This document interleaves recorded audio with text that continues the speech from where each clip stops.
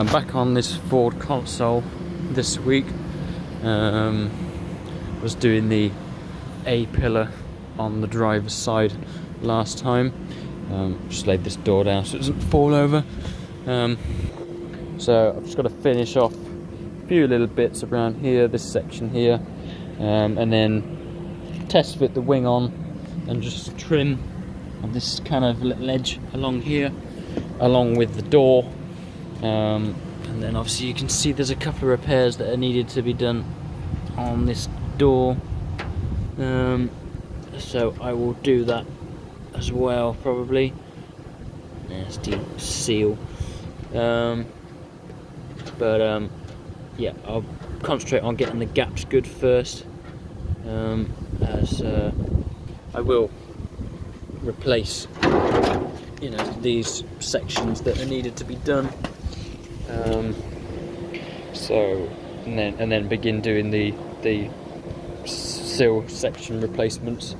I'm also quite interested to get the axle fully welded up and in position, ready to put in place, and also begin to get this the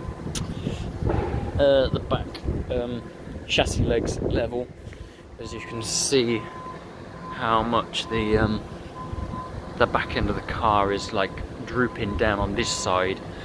So I've mounted the car on level points. I believe they're level, but you can just about see the sag of the body. So I think I've just got to try and pull this body shell up a little bit, and also just pull this chassis leg down. As you can see, if I try and turn the light on, you won't know. If you see here, the actual, it's a bit difficult to see, but there is actually a you see how it points out. So that's where the leg has been pushed up, and obviously it's pushing together like a mountain coming out of the ground. It's pushing in and then it pushes the material out.